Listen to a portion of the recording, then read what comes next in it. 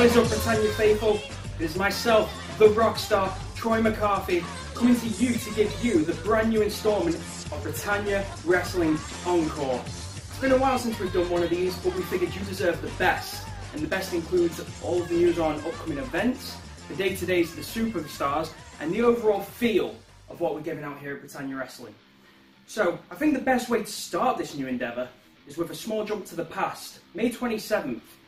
Our show started with the news that we were missing not only our general manager, Don Micho, but our champion of Wales, his right-hand man, Phil Woodvine. And that led to us having a very interesting leader for the evening in the Honourable Miles Jacobson.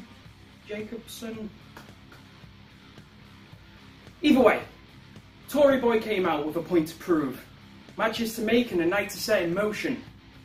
However, this didn't exactly go as planned, as not current member of Britannia Wrestling, Drill, had taken a seat in the crowd.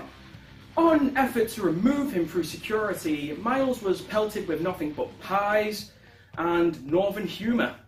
Obviously, the crowd were amused by this. The commentary team, I'm pretty sure, would have been amused by this. One person who was definitely amused by this was our beloved announcer, Kim Rocks. This, however, didn't sit too well with our temporary general manager, who decided to give us some strong words, going as far as to call her a bad mother. I mean, what happened next was she smacked him around the face, and I think any parent would have done the same. With this, he raised his own hand. Bad idea. The ominous siren began to circle around the arena. The family were coming.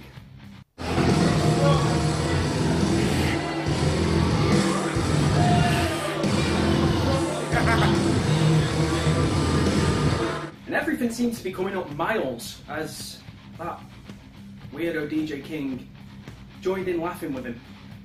They were laughing and laughing, and then the laughing stopped. And when the laughing did stop, we saw Grod cut Miles Johnson in half. The ropes were opened and he was ejected. And just like that, the family laid siege to the night. They claimed that they were running the show, and after that, there wasn't anyone to argue with them. We saw them interfere in a terrific women's match between Lizzie Styles and James Sparks. DJ King, again, putting his hands all over people he didn't have right to. The family putting boots to people they didn't have right to. Luckily, in that circumstance, CJ Banks, the Juice, made his way to the ring and saw them off. That didn't count for much later, though, when Juice was alone against Ry Lloyd. I mean, everywhere you look, this night had family written all over it. On something a little more positive, though, the match between WWE UK superstar Joseph Connors and Britannia Wrestling champion Pyro was one hell of a match. Two threw it all on the line, and luckily for Pyro, he came out on top this time. But I'd definitely like to see this match again down the line. Then came the main event. A combination of quite a lot of animosity being built up between the icon, Dylan Roberts, and the icon, the babyface Pitbull. This match went to ridiculous extremes with the I quit stipulation being in play. I don't think I've ever seen either man push to the limits the way this match did. But at the end, it was Dylan Roberts standing as Pitbull refused to give up, but his body did it for him. With no way to continue, the ref was forced to call for the bell. Afterwards, both men climbed back to their feet. It looked like we were going to get a handshake, the recoming of two people that have been friends, rivals through the years, and a man I thought quite respectable in Dylan Roberts threw his foot into the groin of the Pitbull. I thought this match might have blown off the bad blood, but it seems like something's going on in the mind of Dylan Roberts. Whatever it is, it led to Pitbull being down once again. This time, when he looked up, he was met by the sight of that preacher DJ King offering him a hand. Luckily, a large group from the back, led by our champion Pyro, came out and made sure the family had no more say in the night. But what's going through Dylan's mind? Is something going on between Pitbull and the family? I don't have the answers, but I can show you where to find them.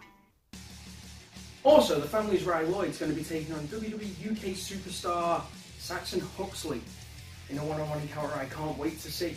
We also have the now self-proclaimed King of Britannia, Dylan Roberts, taking on newcomer Jack Griffiths. That's had a lot of buzz about him. Again, looking forward to seeing how he can come in and take on Dylan Roberts in his current mindset. We also have Chris Ridgway, who's been tearing it up across the UK and Europe as of late, taking on the babyface Pitbull. How's Pitbull going to bounce back from his defeat to Dylan Roberts? Or is this just going to be a second L in a row for the former catchweight champion? We also have a huge tag team title match as the families Wonderland take on the returning Models. These two haven't teamed together for over 2 years in Britannia, and we know what they can do, so this match promises to be off the chain. And your main event for the evening, the Britannia Wrestling catchweight champion Pyro takes on Sugar Dunkerton, the US superstar, man who's known around the globe, has been with some of the biggest companies in the world. Once again, Pyro is going to have to step up to the plate and show what Britannia has got to the rest of the globe. If you can't wait till August for Britannia action, then rejoice, as Pride of the Port tournament is taking place at Ellesmere Port Summer Jam on Sunday the 29th of July. That's all the news, scandal and gossip for this episode of Encore. Make sure you tune in next time to keep on top of everything that's going on. Also, drop us a like, follow, make sure you're up to date on all of your Britannia news. I've been Troy McCarthy, and I'll see you next time.